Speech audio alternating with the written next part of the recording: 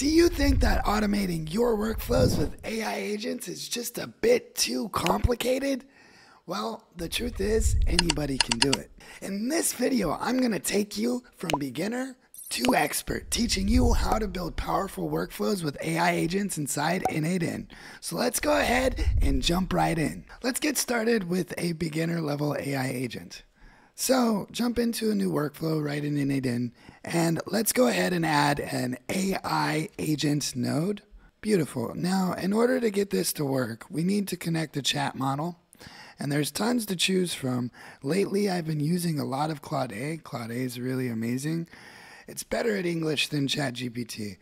ChatGPT is good as well. You can hook up whichever one you want. I have some videos on how to hook up the various ones. But today we're going to hook up Claude A.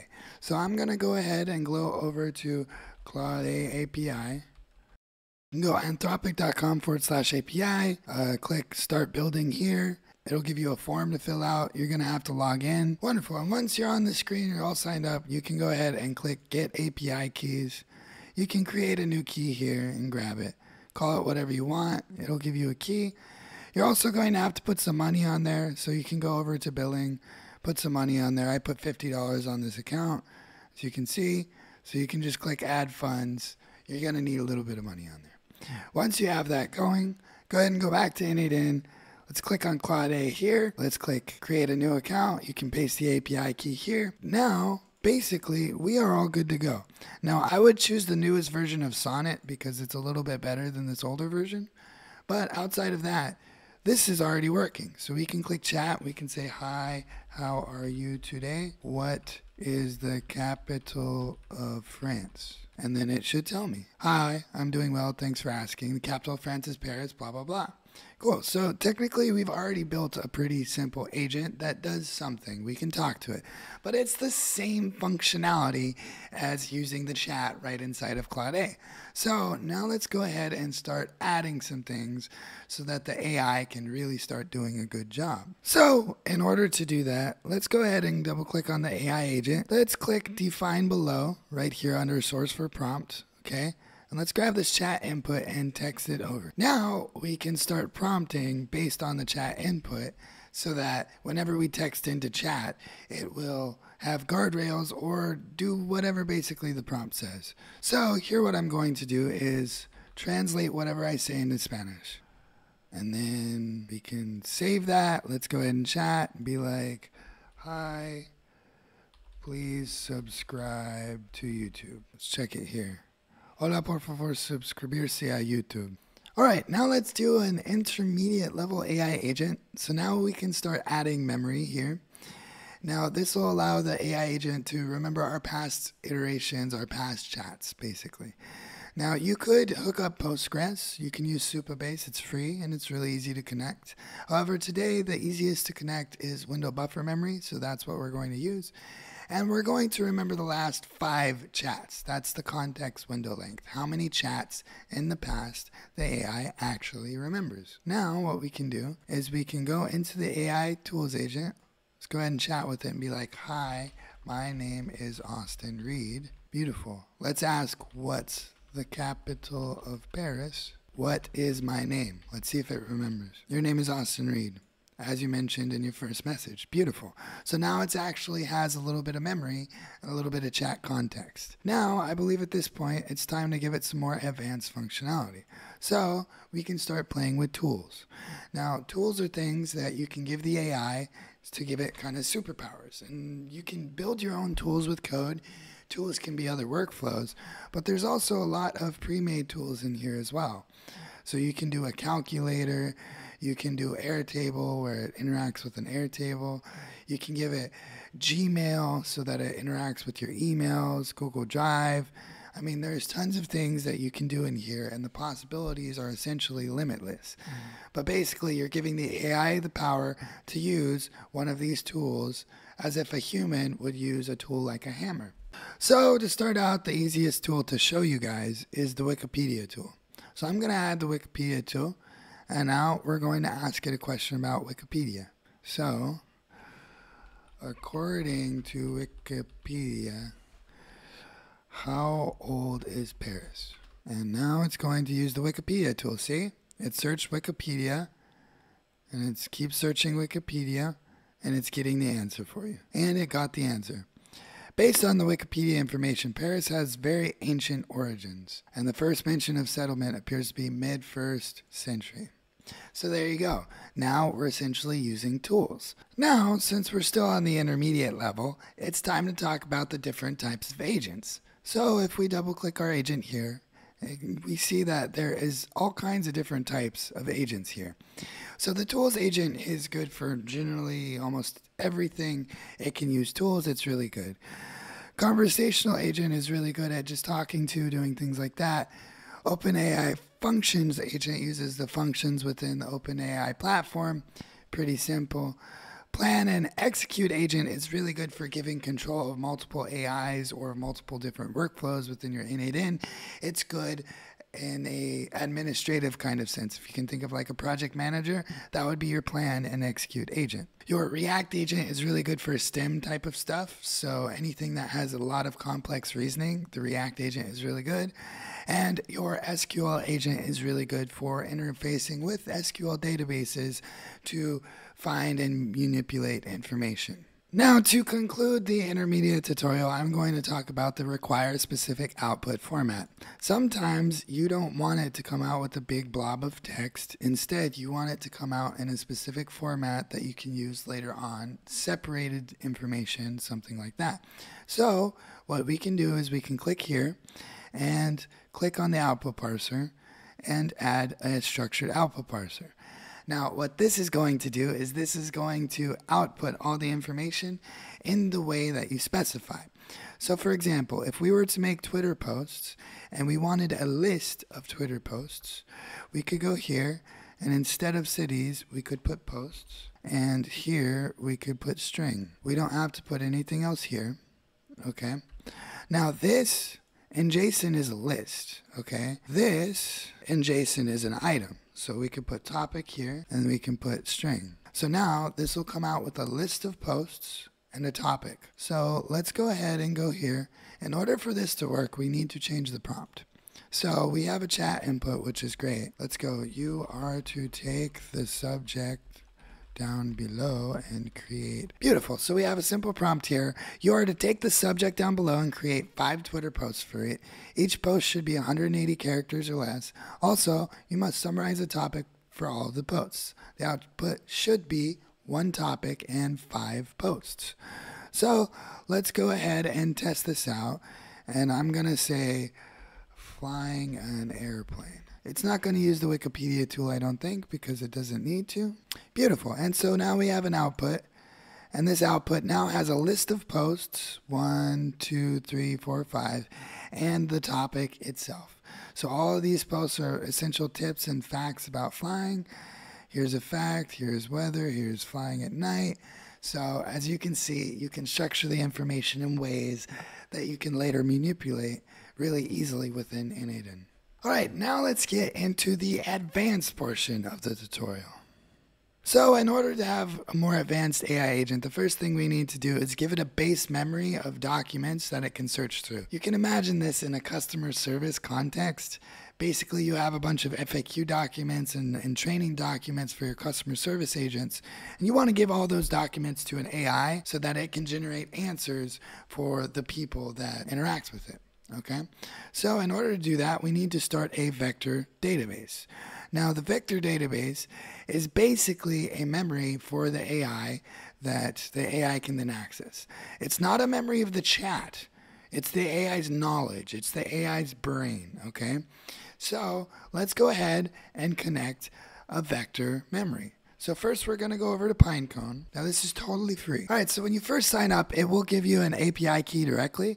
All you need to do is copy this API key, go back over to n8n. Let's create a new Pinecone node, Pinecone Vector Store, and we're going to retrieve documents for an AI agent as a tool. And here, let's go ahead and click Edit, and you can paste your API key in right in there, and it should work for you. Now, I've already done this. So let's go ahead and jump out. Do you guys think that building AI agents is a little bit complicated and would like to have a little bit of free support? Well, I'm here for you. I'm offering a free WhatsApp community for anybody who's obsessed with automation and n8n. So if you're interested in joining, please click the link down below. Now, the next thing that you need to do is you need to create a vector database or a database for the memory of the AI. So let's go back over to Pinecone. Let's close. All right, now go ahead and click on Database and Indexes and click Create Index. Call it whatever you want. There we go. Now, this part is really important. So this needs to be exactly the same as what you define here in n8n. So, for example, in this AI, if we're using OpenAI, imagine we have OpenAI connected. Now, quick thing, for those of you who need to connect OpenAI, all you need to go is platform.openai.com, go to Dashboard here, click on API keys, and just create a new key. Then go over here, click Edit, paste the API key in, and you're good to go. So now that that's connected, let's go ahead and work on the vector store. Let's delete this, delete this, delete this, delete this. I'll just rebuild this entire thing for you. Let's start out with a Pinecone, and we're going to go add documents to vector store. Beautiful. We have our Pinecone account here. We have insert documents.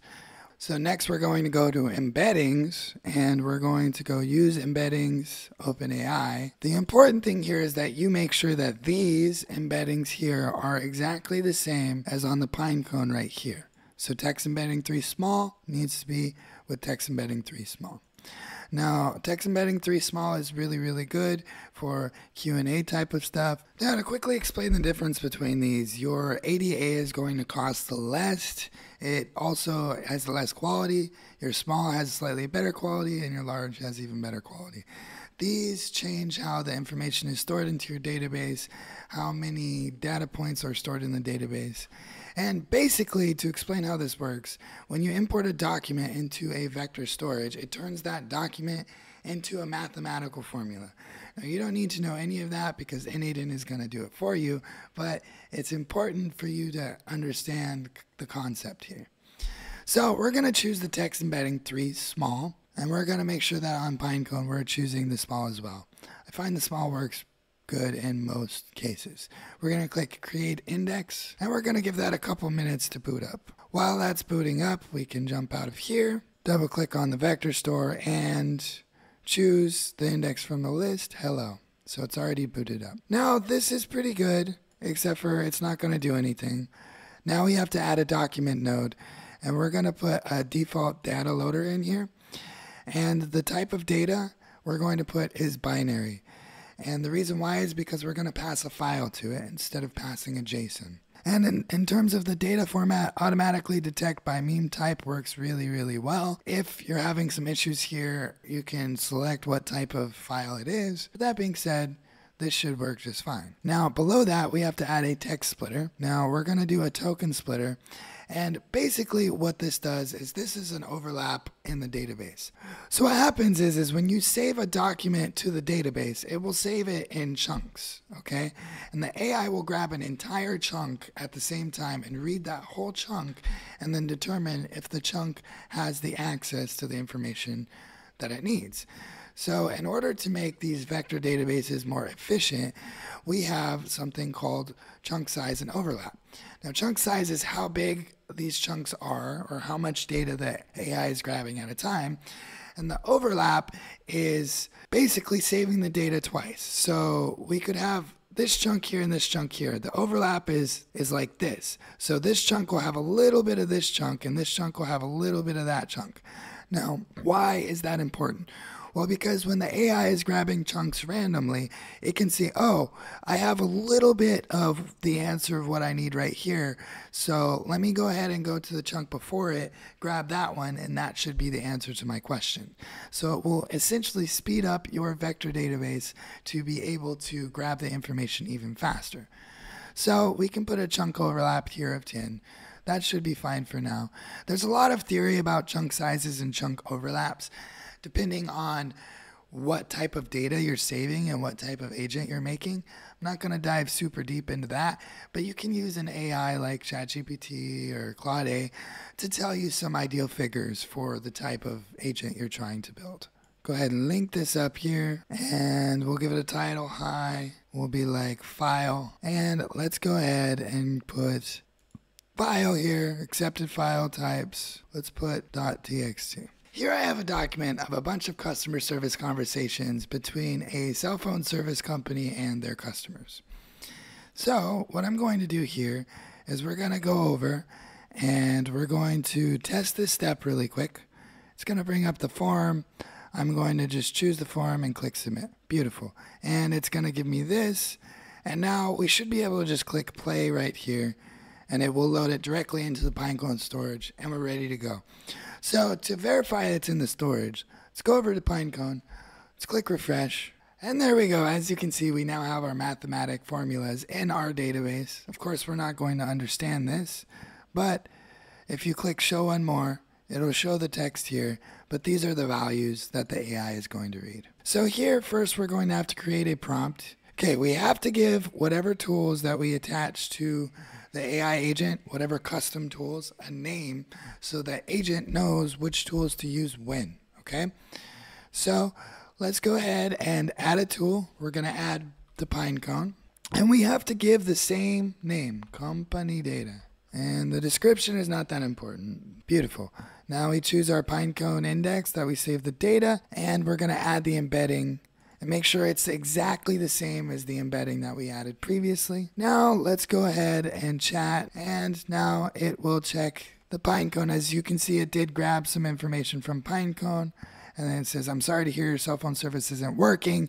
All right, now that we have retrieved data from our Pinecone storage, let's talk about some advanced details here. So if we jump into our AI agent, we notice that there's different options here. I want to talk a little bit about those.